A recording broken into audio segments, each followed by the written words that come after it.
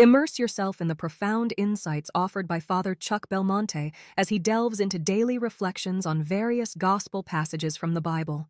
February 10th, Saturday, Authenticity. For decades, being authentic meant being non-conforming, true to yourself, which usually translated, indulge your base instincts, do not reason about them. Christian cultures and society were the arch enemies of authenticity. Authenticity was one of the four goods involving human relationships. They begin with integrity, integrating all the parts of the person, emotions, instincts, reason, and will, into one unified direction consistent with our ultimate end. Only when we're not divided within ourselves could we be authentic, i.e., reveal to the world what is inside as a unified whole, not a contradictory welter of instincts, passions, feelings, and slogans.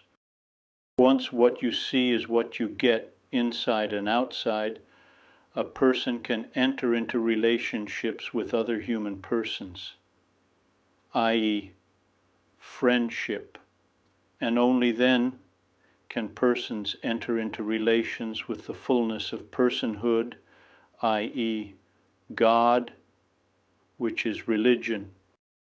That kind of authenticity is hard. It's not the authenticity of take me as I feel like it, because that claim could be inauthentic to my true self. Why talk about authenticity at all? Because there are many efforts to use selective authenticity to advance bad moral positions. Some seem possessed by a mania about welcoming, which ignores how Jesus welcomed people to the kingdom.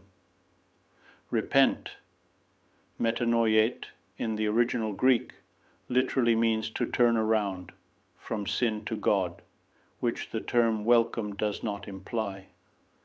Jesus accepted the kiss of Judas, but he also warned him of his impending betrayal.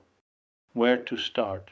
First, the Church's mission is not to promote your lifestyle, but to put every lifestyle under gospel scrutiny, calling for conversion where it is needed. The person who thinks the Church's mission is to declare, I'm okay, you're okay, is mistaken about both the Church and her mission.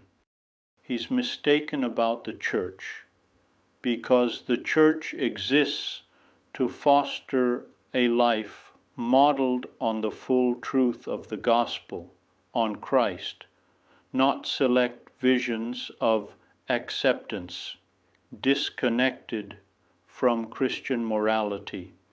He's mistaken about her mission too, because the Christian mission is not to say that we are all okay, because we are all sinners, but by accepting the demands and the way of life of the gospel in Jesus Christ, we are made okay. That's very different from expecting the Church to be your personal cheering squad. Second, when someone believes in authenticity, he cannot deny it to others, individuals and institutions. Parents love children whose decisions and lives may disappoint them. Sometimes parents even think those decisions and lives are self-destructive. The child may not agree, but the child has no ground to demand a parent's surrender to his or her authenticity, to become another voice of affirmation in the chorus. Parents have a right, sometimes even a duty, arising from the well springs of faith, to sound a dissenting note. That's part of their authenticity. So, while you are entitled to your parents' and the Church's love, you are not entitled to compromise their authenticity in the name of your acceptance. That would be to make the proud claim that you are more authentic than others. I would be delighted to extend another invitation for you to join me tomorrow. embracing the opportunity to once again immerse ourselves in the uplifting wisdom of Father Chuck as he guides us on our spiritual journey in faith.